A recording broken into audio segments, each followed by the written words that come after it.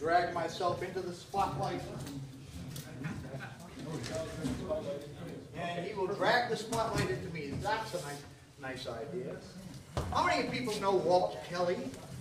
Walt Kelly was a cartoonist. He drew Pogo. You may remember Pogo, the possum, and Albert, the cigar-smoking alligator.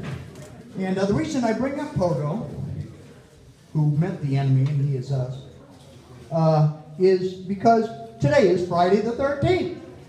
And Churchy LaFemme, the turtle, every 13th of the month, he would run around going, Friday the 13th comes on a Tuesday this year. So, but this time, Friday the 13th came on a Friday. So Churchy would be very happy about that. All right, and I was expecting, here it is March, that I have a couple of Irish songs to fight with, but no, I've got the entire repertoire to myself. All right, so, let's see if we can do that, yeah. Oh, you haven't even got a monitor. What a concept. Over in Killarney, many years ago, my mother sang this song to me in tones so sweet and low.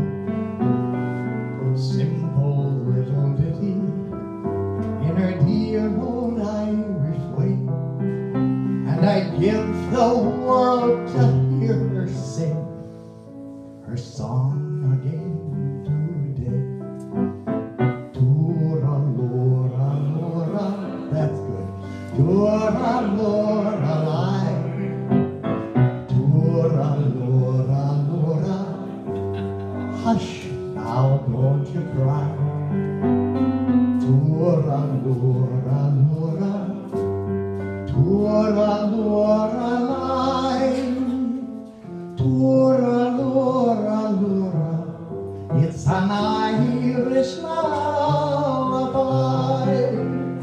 Very good. You guys are pretty good. Okey-dokey. Tura, Laura, Laura. It's one of my favorite songs from the Bells of St. Mary's. I think Bing Crosby be singing that song there. And now, when I was a young boy, before I knew that I could sing, I had a teacher in school, Mrs. Alice Maria. And she was the third grade teacher in the St. John Evangelist Church in Cambridge, Massachusetts. Oh, by the way, Sons of Anarchy, Cambridge, the crow flies straight. Yes, that's the Sam Chi chapter, the Sons of Anarchy Motorcycle Club hippie independent chapter. It's Cambridge. So anyway, the People's Republic. Where was I? I forgot where I was. Oh yes, I was speaking about my teacher, Alice Maria. And Alice taught music to the entire school. So she had a third grade class and she taught music to everybody in grade K through 8. Busy woman. One day she said, "You've got a lovely voice, you should learn this song." What's this song? It's a song called Galway Bay. And I'm sure your parents will be happy to hear that you'll sing it, because it's about the Irish and the Troubles. Oh, okay, I'll learn this song. Well, it turns out that she was the wife of Theodore Maria, who founded the choir school that I was accepted to in the 8th grade and graduated from. It's a famous St. Paul's Choir School in Cambridge, Massachusetts. So she was his wife. And I got to meet Mr. Maria one day. She said, "Oh, you have to meet Bobby Kelly," or Robert Emmett Kelly. She always referred to me by my 3 names. And but there was Mr. Mario, and Mr. Mario was in a great coat, white Tyrolean hat, little feather, and he looked gigantic. Well, many years later, when I took my audition with him, he's about this tall. So it was interesting. And anyway, my Aunt Mary, who named me Robert Emmett Kelly, and there's a long story there that I'll tell another time, When she heard that I learned this song, she was so pleased. If you ever go across the sea to Ireland, then maybe at the closing of the day, you will sit and watch the moon rise over Clogher and see the sun go down on Galway Bay,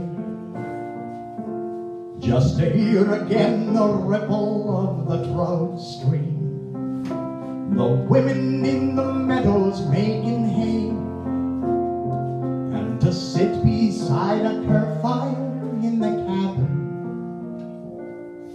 and watch the barefoot goslings at their play.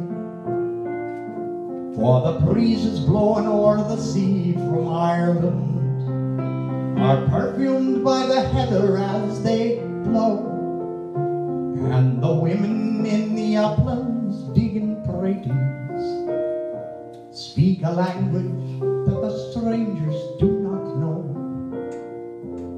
For the strangers came, they tried to teach us their way. They scorned us just for being what we are,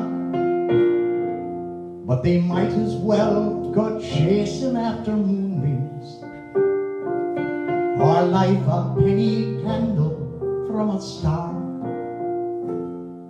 And if there is going to be a life hereafter, and somehow I am sure there's going to be, I will ask my God to let me make my heaven in that dear land across the Irish Sea. Very good, thank you.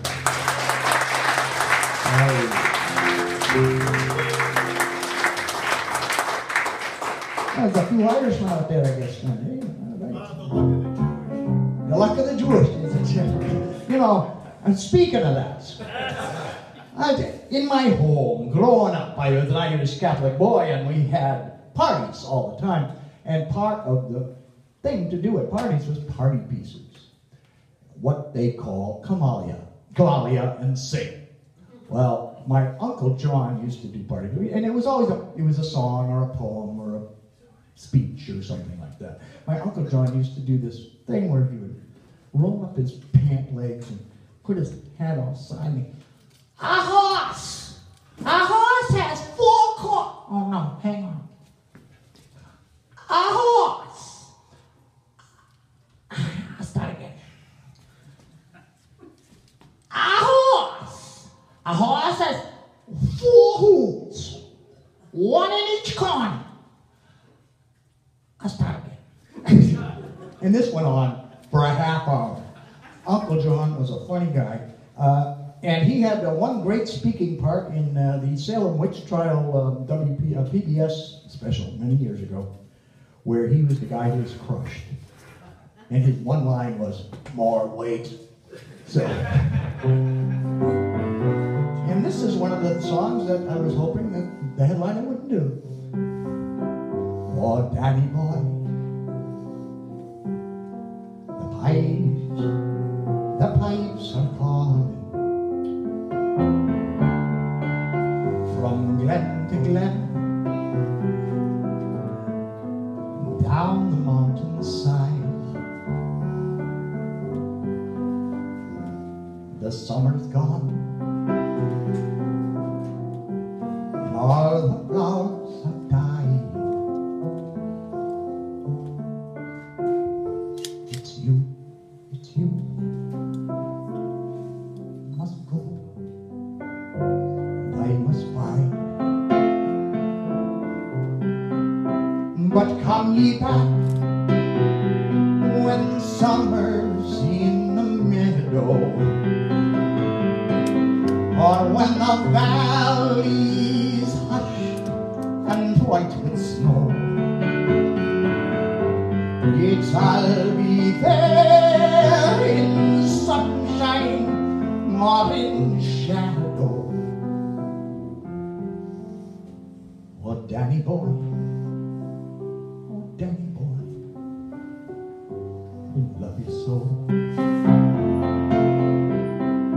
And if you'll come, and all the leaves are falling, if I am dead, as dead I well may be, you'll come find the place where I am lying, and kneel and say an Ave there for me, and I will hear the soft new tread above me, and all my grave will warmer, sweeter be, for you will bend and tell me that you love me, and I will sleep in peace until you come to me.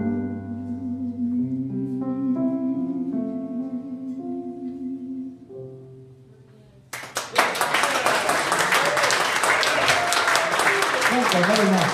Thank you very, very much.